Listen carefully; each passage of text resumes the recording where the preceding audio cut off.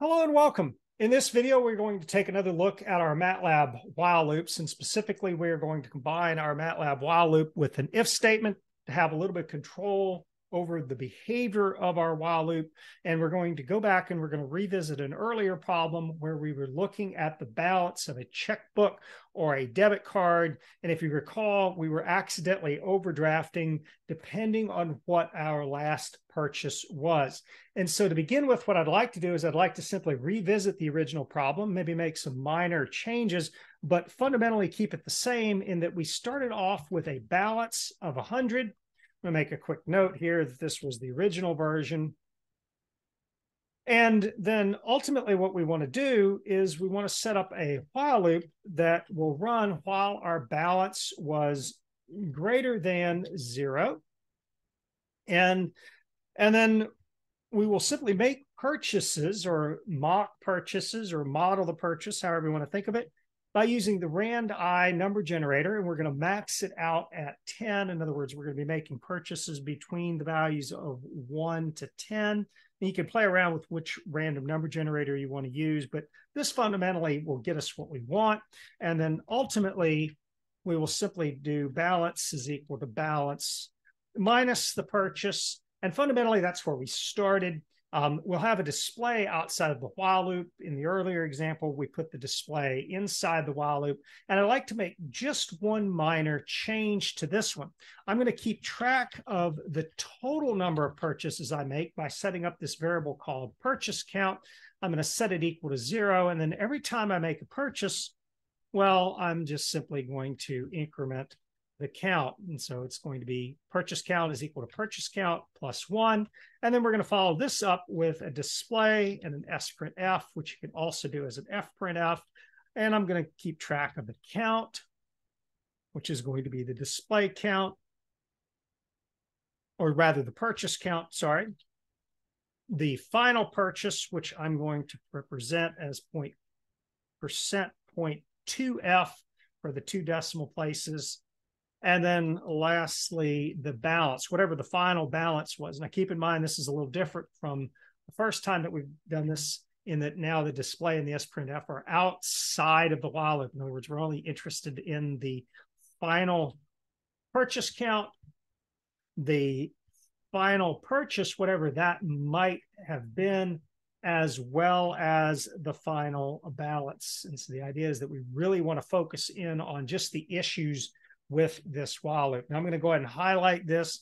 I'm going to go ahead and hit F9, and you can see here that I make a total of 18 purchases. My last purchase was not that significant. It was only $3, but it did put us in the hole minus $2. In other words, we overdrafted the account. Now we can do this a couple of times here, and you can see this case, I also have 18 purchases with my last one also overdrafting me. And again, just because we're using a random number generator, I'm ultimately going to end up getting different values. This time I got lucky, and then my last purchase was $1, so it brought my balance down to 0. But you can see the problem is that basically I can accidentally overdraft the account. And so the idea here is that we want to look at a number of different ways that you can handle this problem. And so let's move on to another version now. Another version is going to combine the while loop with an if statement. And so the idea here is that hopefully you've been following along with some of the earlier videos on the if statements, and we're going to combine this now with the while loops to be able to produce a while loop that does in fact stop appropriately. Now I'm going to go ahead and put a space here. I just noticed that I made a typo earlier. That doesn't really matter. It's more for aesthetics. Technically it will work, but it is a little harder to read. Now let's go ahead and restart this problem. We'll set our balance equal to 100.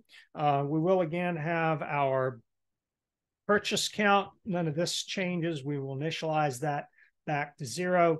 We will again also have our while loop balance greater than 0, and then our end.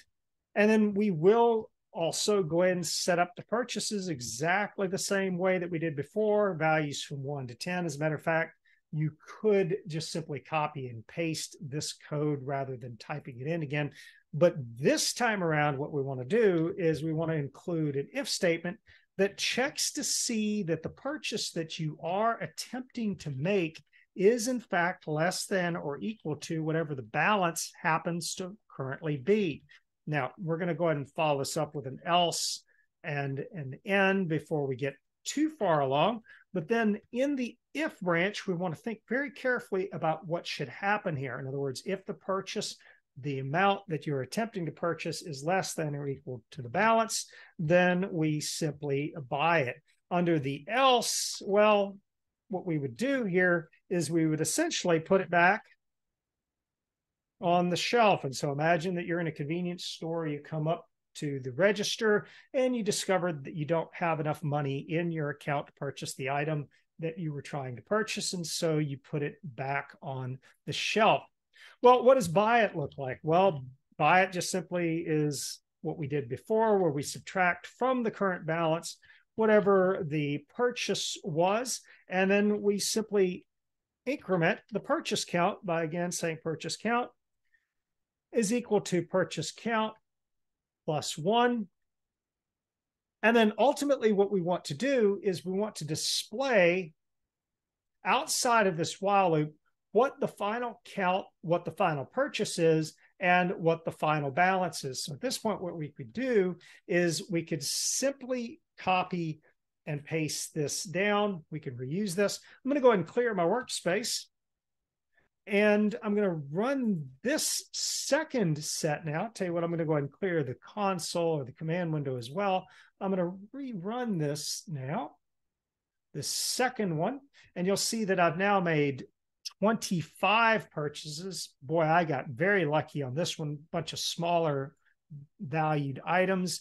20, 21, 19. But by now, you should notice that in all of these examples, my balance is, in fact, 0. So let's take a closer look at what is actually happening. And to do that, what I'd like to do is I would like to put another display in under my else. And I'm just going to put a warning in here, or however you want to word it, but warning, putting the item back on the shelf, or whatever you want to think of this as. Basically, it's saying you don't have enough money. And now let's see how many times we have attempted to purchase something only to discover that we do, in fact, not have enough money in the account. And so you could see here that the majority of the time, or at least for this particular one, we tried many, many times to purchase something that we did not have enough money for. So I tell you what, let's modify this one ever so slightly here. We are again going to change this. How about if we say warning, not enough balance. And then why don't we go ahead and follow this up then with another comment under the true branch, or this first part where we buy it. And we're also going to follow this up with a display. And just put a note here that says purchasing. And again, we can create as much noise as we would like, but the point is that you could see now, even without debugging this one, that effectively I purchased a bunch of stuff. As a matter of fact, we can combine this with an sprintf to figure out exactly what I have purchased. And then I try multiple times by going up to the register, discovering that I don't have enough balance in my checking account or in my debit card, until finally I make the last purchase. In other words, the random number generator happens to generate the exact number that matches that final balance. And I think you would admit that would probably be a little annoying, particularly if you were the person at the register trying to check you out. In other words, you basically came up over and over again. And that leads us to one potential solution.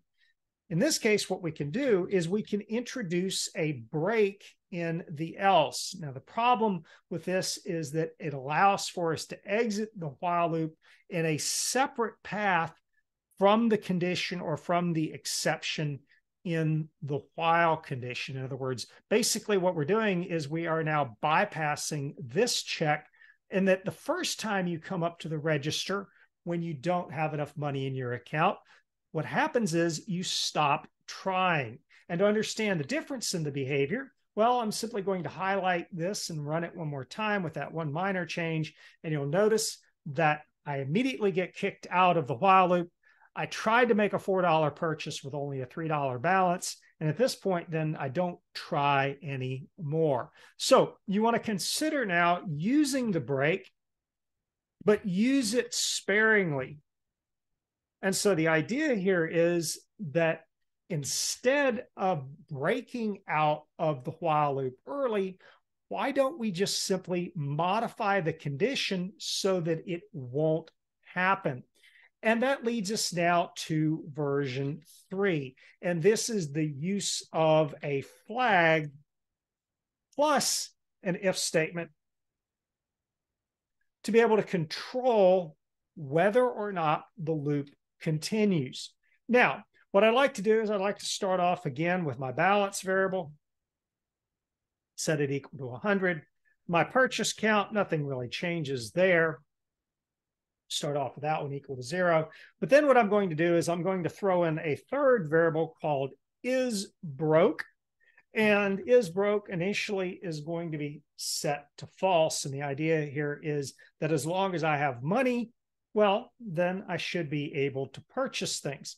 And the way we do this then is we could simply set up a while loop, and while is broke equal to false, well, much like before, we simply say purchase equal to rand I 10. And then what we do is we check to see if that purchase that we are attempting to make is in fact less than or equal to the balance. Else, and well, if it is in fact less than or equal to the balance, well, that's perfectly fine. We buy it. What does buy it look like? Well, that's simply balance is equal to balance minus purchase. And of course, what we want to do then is we want to also increment the purchase count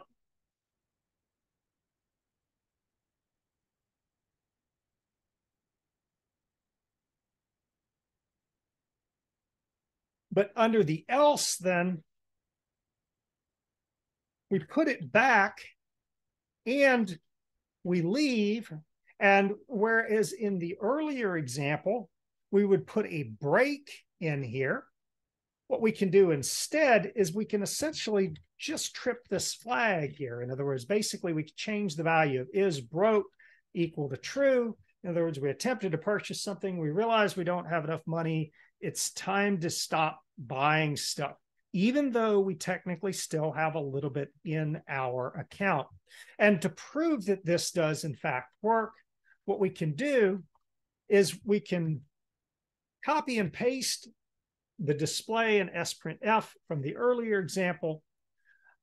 I'm going to go ahead and clear my workspace as well as the command window. We can add a little more noise if we'd like. We seem to have a typo here. Yes, purchase count is equal to purchase count plus 1. One more time. And you can see here that I have exited the loop, but I still have money, and more importantly, I have a positive balance, not a negative balance, in my account. I tried to make a $10 purchase. I only had $2 left. And effectively what I've done is I have broken out of the while loop using this flag or this Boolean value. And again, you can rerun this as many times as you'd like.